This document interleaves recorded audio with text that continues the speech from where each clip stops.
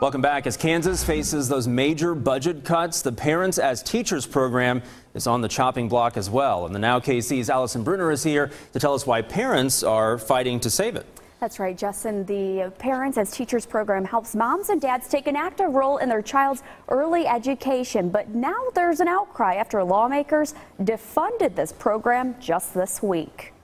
Megan Nordstrom is a first-time mom. She knows parenting can be overwhelming, but credits a free parenting program known as Parents as Teachers for shaping her to be the mom she is today. It gives you confidence that you are doing the right thing. Serving some 10,000 Kansas families, the program costs the state about $7 million every year.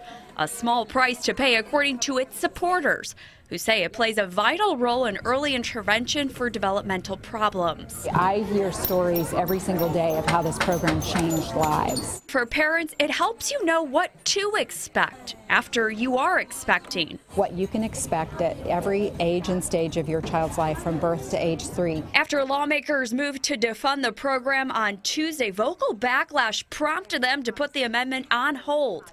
A new hearing is scheduled for March 5th. Those with the program tell me they've been able to avoid budget cuts in the past because of parents voicing their concern. In the meantime, parents are hoping for the best. It gives you that sense of that everything's going to be okay when you know that you have someone to talk to, besides a doctor or your mother. We'd be heartbroken. This is such a big part of our week. Wendy Webb, who's been with the program for 25 years, isn't taking this easy, knowing the stories of success. Seeing those children go through school successfully and graduate and then come back and have their parents invite me to graduations.